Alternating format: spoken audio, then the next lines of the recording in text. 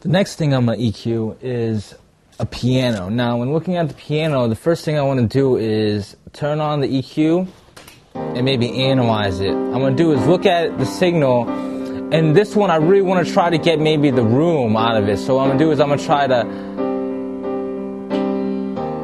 try to bring out all the stuff that's on the outside.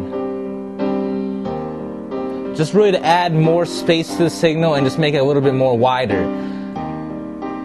I could also look at...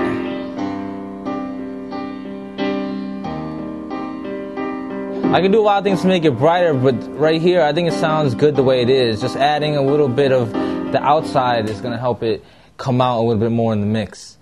Now, when looking at this, there's also a couple of different presets that you can go into within here as far as Grand Piano EQ 1, and you can just try them out.